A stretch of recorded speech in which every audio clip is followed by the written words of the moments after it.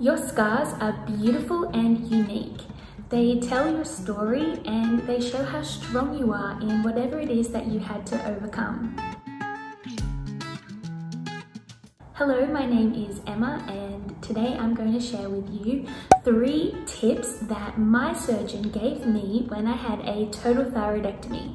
Now these tips, they really work. The transformation that my scar has had from when I first had surgery until now is huge. You're going to want to keep watching because what I'm about to show you really did work for me. I remember when I first found out that I had to have a total thyroidectomy, I was in complete shock. I remember my surgeon telling me that he would have to cut 3 to 4 inches of my neck to be able to completely remove my thyroid. And I remember just thinking, that's basically the size of my entire neck. Like, what is this going to look like after surgery?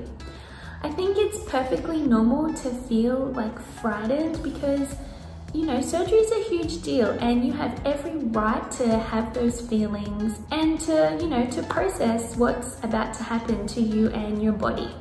Now, after I found out this information, my mum, my grandma and I, we all went shopping and I remember just thinking, I need to buy some things to cover this up. So I purchased scarves, I purchased choker necklaces, thinking that I would be wearing these all the time because I would have this scar on my neck for the rest of my life. I was preparing for a job interview and I thought they're never going to hire me with this, you know, cut on my neck. And I wore one of the chokers to my job interview. Later on, my boss, when I told him that story, was like, what, that didn't matter. I didn't even notice that. Like, that was never going to come against you in the job. But these are the types of things that you kind of think about when, you know, you have a scar, or at least I was thinking about it because it was so visible on my neck. It's not like I could just hide it. So here are my 3 tips that I'm going to share with you that completely transformed my scar. So let me just show you what it looks like right now. So as you can see, my scar's only just visible. When I relax, you can hardly see it. So my surgeon, he cut right on the line of my neck. He said as I aged, it would just blend in with my wrinkles. So here's some images from some of my other thyroid videos where I show and talk about my scar. You can see what it looks like in these pictures compared to now. So I had my surgery in April 2017. So what's that, 17, 18, 19?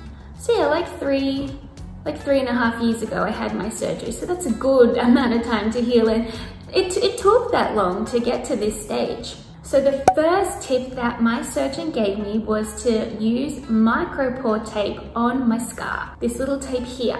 So it's really thin and very flexible. And I would change this tape twice a day, so in the morning and then before I went to bed. And I kept this on for quite a few months because it's really important when you have a fresh scar that you don't expose it to sunlight or get it sunburnt, because the UV rays are what turn scars purple. Your genetics obviously come into that, and depending on, you know, how your skin heals, but he did say to me that a big reason for that discoloration in scars was from sun exposure. So I tried really hard to keep my scar out of the sun by wearing this tape all the time. This also holds the skin in place and stops it from moving around, particularly when you're sleeping, which also helps in the scar to heal. The second tip that he gave me was to use bio oil. On the bottle, it says that it's for scars and stretch marks, also uneven skin tone, aging and dehydrated skin. I've used this for years and years. I was in a car accident when I was a teenager and I had scars all over my stomach from the seatbelt, and I used this and it completely cleared it up. So I knew that this was going to have good results on my neck. So right here, it says on the bottle, helps improve the appearance of both new and old scars. So I would just use this twice a day. You don't need much. I just pop a little bit on my finger and I would rub it onto my neck. I still do this every night when I'm doing my skincare routine because I also use this on my face. So bio oil really helped and was highly recommended by my surgeon. If you're enjoying this video, please like it, share it with someone that might find it helpful, and also subscribe to my channel.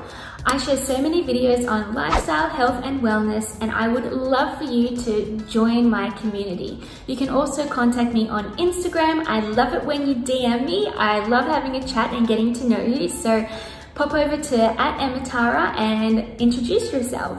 Now for the third and final tip, and this one was pretty hard to do, and that was massage the area. So when I was applying the bio oil, I would massage my neck as hard as I could.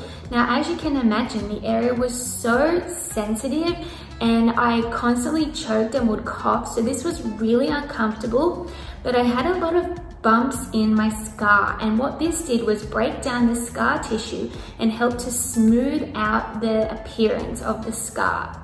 And that's one of the reasons why you can see now it's quite flat. Obviously, my surgeon and the way that he did the procedure and then stitched me up had a huge impact on how my scar healed and why it is so flat. But massaging it definitely did help to eliminate some of those bumps. I remember for a really long time, and I would mention this in a lot of my videos, I had a lot of purple dots on my scar and they faded within time. I think that was from the massaging and also from using the bio oil. Massaging it did make it quite red, but this just faded within, a couple of minutes after doing it. If you found this video helpful, then you have to go and watch this video right here.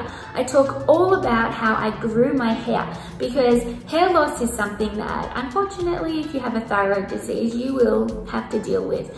And over here, I share all my tips that really grew my hair. And as you can see, it's really long now. These tips truly worked for me, and I would love for you to go and watch that video. Thanks for watching, join the family, and I'll see you next time. Bye, have a wonderful day.